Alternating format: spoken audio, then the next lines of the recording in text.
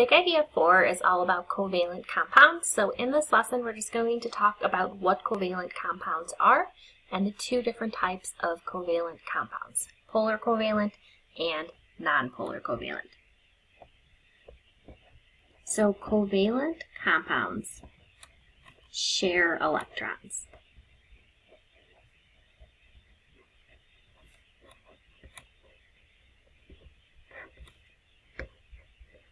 So that is the big difference between covalent compounds and ionic compounds.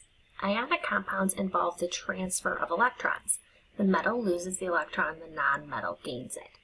Covalent compounds are going to be a group of elements that share electrons. Covalent compounds are going to be formed between groups of nonmetals.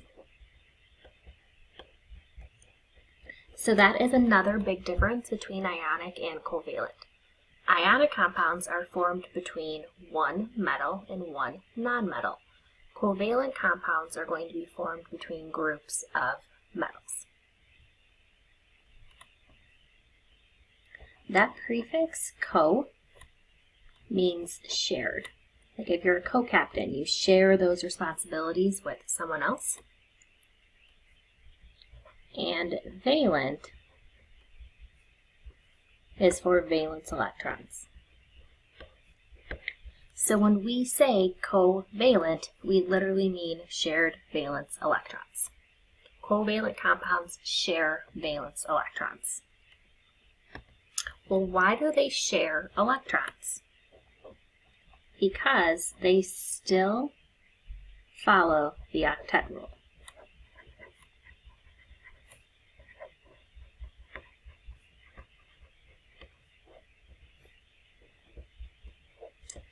So atoms share valence electrons to complete their octet.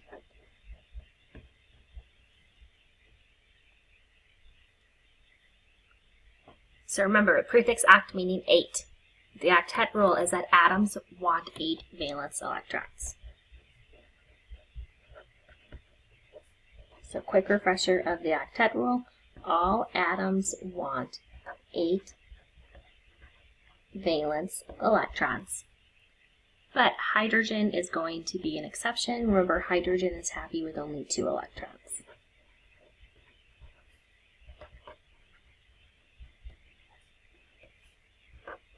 Hydrogen only has an s orbital, and we're going to fill that one s orbital with its 2 electrons, so its outermost energy level is still full. Well, how does sharing valence electrons allow atoms to complete their octet? Let's look at something like diatomic chlorine, CO2. So chlorine is in group 7. So that means that chlorine has 7 valence electrons.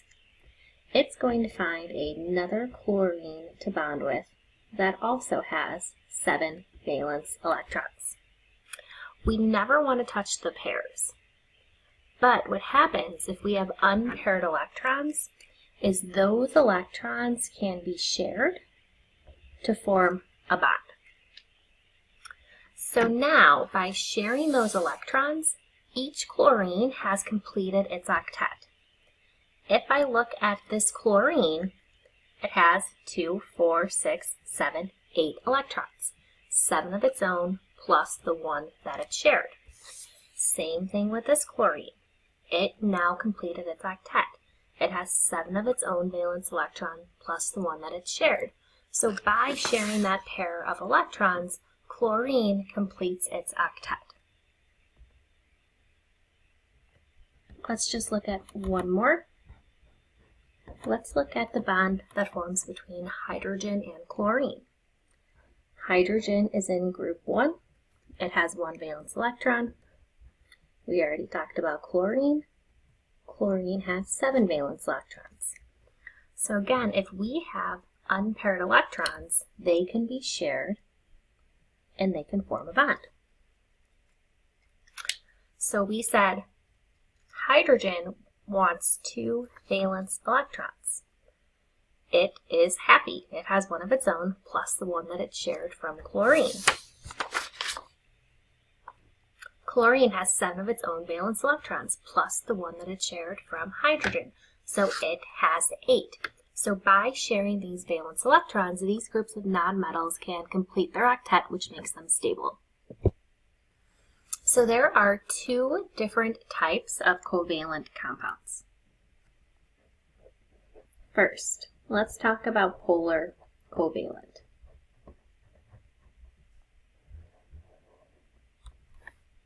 In a polar covalent compound, electrons are not shared equally.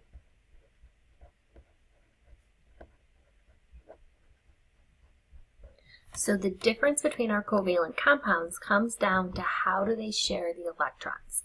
Polar covalent, the electrons are not shared equally.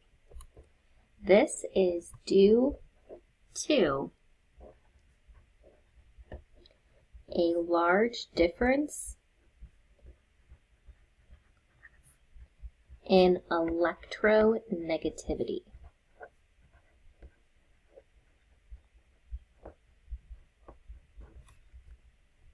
So let's define electronegativity.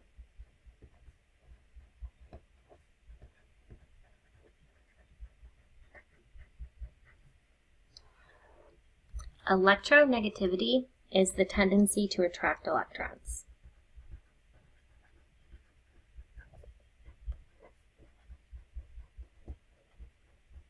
The more electronegative an element is, the stronger its attraction is for electrons. So let's look at an example. A polar molecule, something like water, H2O. Water is polar. We're going to talk about Lewis structures coming up. So I'm just going to draw you what water would look like. So what happens? Why is water polar? So oxygen is more electronegative than hydrogen.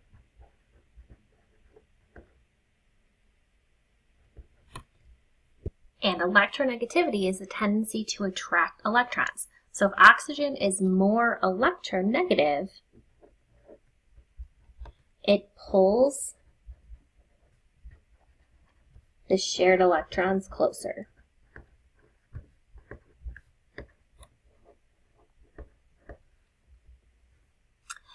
Think of this like tug of war.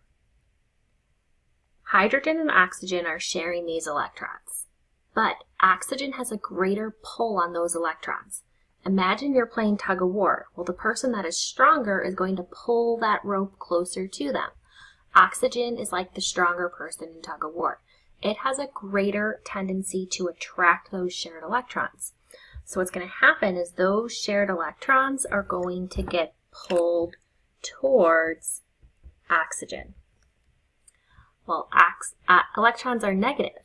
If those electrons are closer to oxygen, oxygen is going to get what we call a partial negative. If oxygen pulls those shared electrons closer to it, that means the shared electrons get pulled away from hydrogen.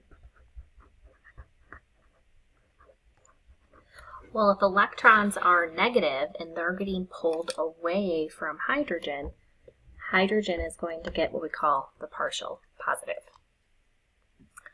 Let's talk about why we use this symbol partial.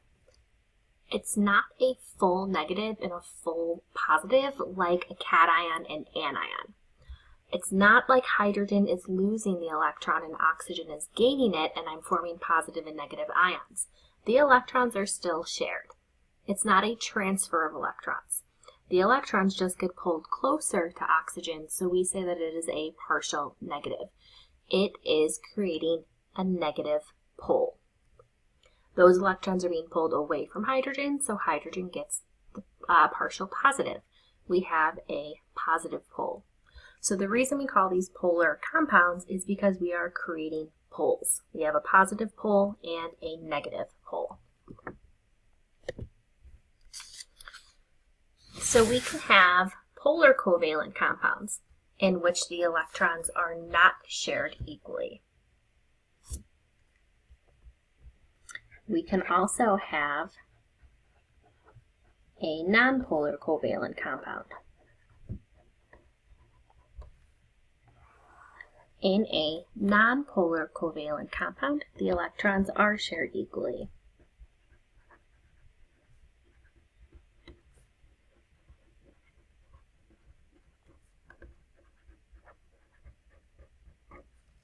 The electrons are shared equally due to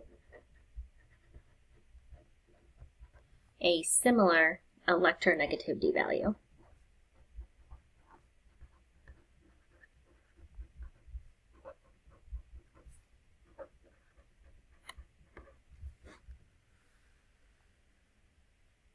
So we looked at water. Water was polar.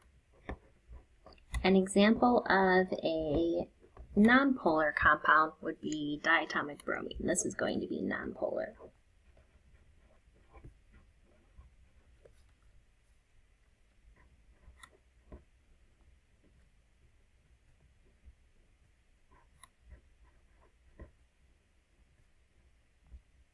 So let's go back to that tug-of-war example.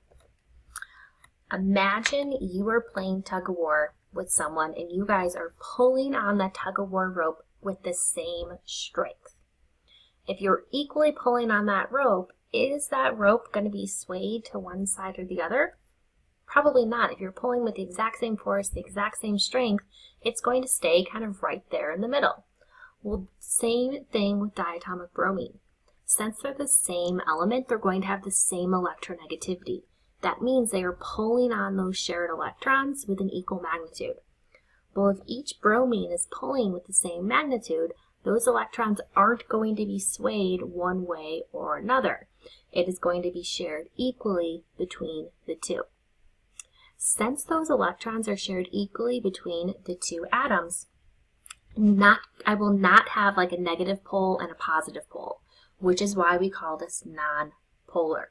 We do not have any poles because the electrons are shared equally between the atoms.